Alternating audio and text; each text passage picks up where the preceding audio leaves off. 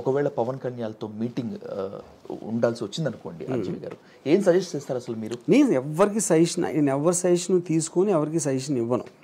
I might comment. ఇప్పుడు public డొమైన్లో ట్విట్టర్లో if you say something I might just react like a satire.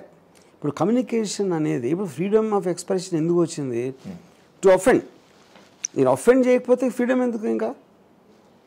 You know, so I will never have a problem with anybody who kind of offends me, tries to offend me. నేను offend అవ్వను, అది వేరే విషయం. So నేను ఎప్పుడు పర్సనల్గా ఇప్పుడు మాట్లాడాను ఎవరి గురించి. ఓన్లీ వాళ్ళు పబ్లిక్ డొమైన్లో చేసిన దాని మీద నేను ఒక రిటర్న్ ఇస్తాను. సో 4 ఐకానిక్ లీడర్స్ ఉన్నారు ఏపీలో కానీ తెలంగాణలో కానీ. ఈ 4 iconic లీడర్స్లో likes and dislikes just 1 సెంటెన్స్లో చెప్పండి సార్ చాలు. ఫస్ట్ వన్ CBN, లైక్ ఏంటి, డిస్లైక్ ఏంటి సార్?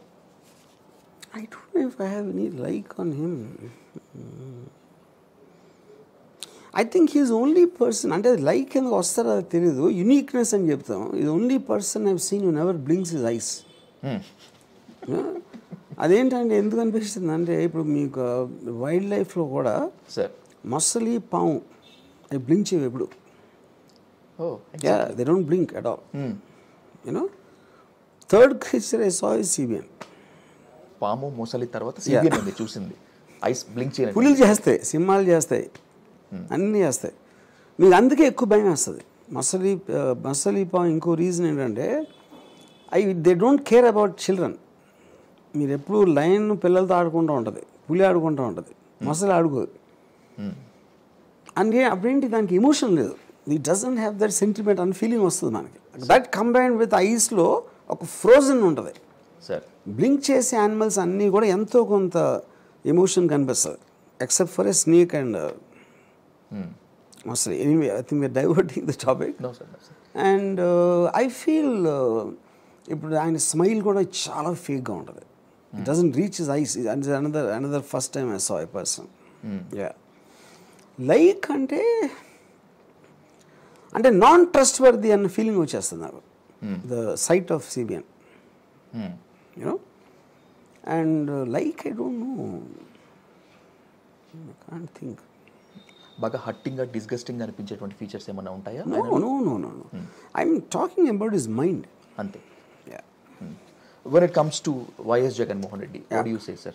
See, నాకు జగన్, నా పర్సనల్ ఒపీనియన్ ఏంటంటే, ఇప్పుడు నాకు జగన్ పాస్ట్ అని నాకు తెలియదు. I don't want to know, because every person starts off from the time I met him in his life. అంటే నా వరల్డ్లో నేను ఫస్ట్ టైం జగన్ రిజిస్టర్ చేసింది ఓదార్పు యాత్రలో. అంతకు నేను ఎప్పుడు జగన్ అంత పట్టించుకోలేదు. ఏదో వైఎస్ఆర్ కొడుకున్నారు జగన్ అని అన్నది ఏదో ఒక వేగ్గా ఉంది, కానీ ఐ నెవర్ ఫాలోడ్ హిమ్. ఓదార్పు యాత్ర అప్పుడు నేను first time actually seriously I looked at him. అక్కడ నాకేమనిపించింది, I'm quite intrinsic in psychological aspects. నాకు జగన్ బాడీ లాంగ్వేజ్లో ఏమనిపించిందంటే, అంతకుముందు ఏమైనా సరే ఇలాంటి సిచ్యువేషన్, ఒక యూనిక్ సిచ్యువేషన్, ఫాదర్ సడన్ డెత్లో వచ్చినప్పుడు, అన్ని వేల మంది, లక్షల మంది వచ్చినప్పుడు, I could see a certain change in his personality. Okay sir. To receiving the love. ఒక డెడికేటెడ్ పర్సన్ అయిపోయాడు అని నాకు ఫీలింగ్ వచ్చింది. యూనో, ఇప్పుడు అది ఎలా అంటే, ఇప్పుడు నేను ఒక స్కూల్లో ఉన్నప్పుడు క్లాస్ రూమ్లో నేను కొన్నిసార్లు చాలా ఇంట్రెస్ట్ ఉండకపోవచ్చు, కానీ ఎందుకో ఒక పర్టిక్యులర్ టీచర్కి నేనంటే ఒక ఇంప్రెషన్ వచ్చింది అని నాకు అర్థమైనప్పుడు I try very hard to keep that impression. ఆ పర్టిక్యులర్ టీచర్ దగ్గర నేను వేరే క్లాస్లో ఏమైనా చేయకపోవచ్చు నేను. You know, I feel that is what happen to YS Jagan. ఇది నా స్ట్రాంగ్ బిలీఫ్. అది ఓదార్పు యాత్ర. మన ఓదార్పు యాత్ర అనేది లేకపోతే జగన్ ఇలాగ షేప్ అయ్యేవాడని నేను నమ్మను. ప్రతి మనిషికి జీవితంలో ఒక పర్టిక్యులర్ సిచ్యువేషన్ వస్తుంది. ఆ సిచ్యువేషన్ వచ్చినప్పుడు అది మ్యాసివ్ చేంజర్ వస్తుంది మైండ్లో. So I believe because of that he genuinely is dedicated to the people. That is what my belief is.